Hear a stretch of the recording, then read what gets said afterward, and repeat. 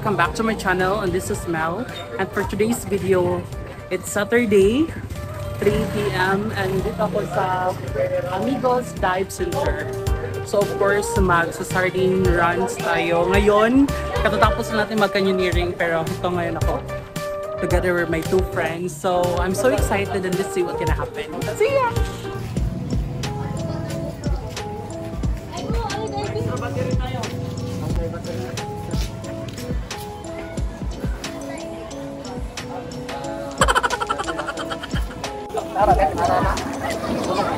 So hi guys, welcome back to my channel, and we are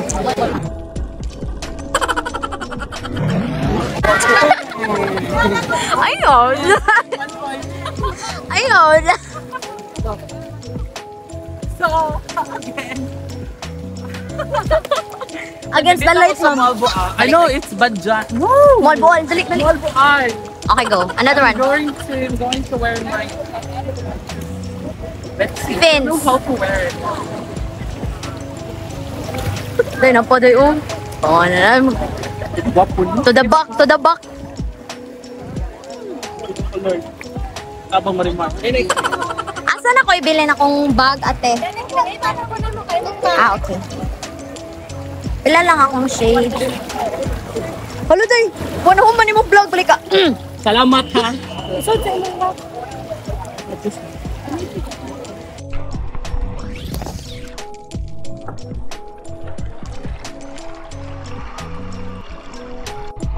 So this is one of our instructors, and this one. Hi Grace, Ian. So I'm so excited. So hanapin namin yung mga sardinas kasi ang alam ko yung Youngstown, nakukulangan sila ng isda. So manghuhuli tayo. Let's see. So see ya!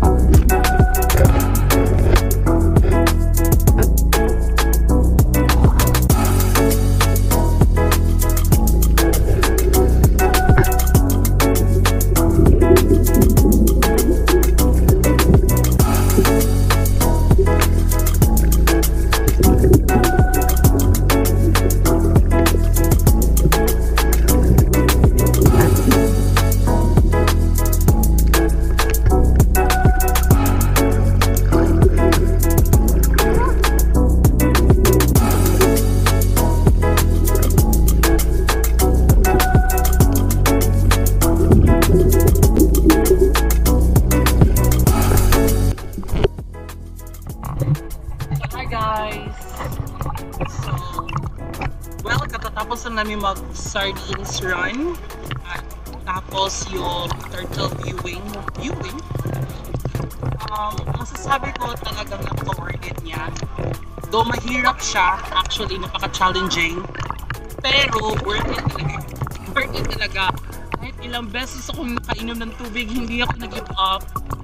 Still find ways na magkaroon ng nice shot sa sardines. Like, oh!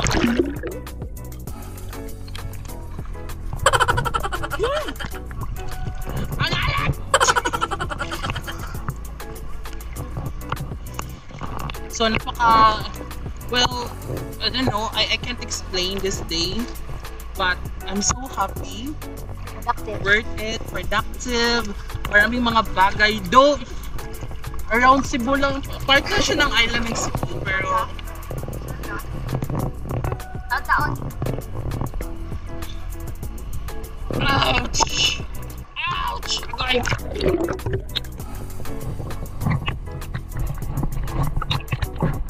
Sorry naman.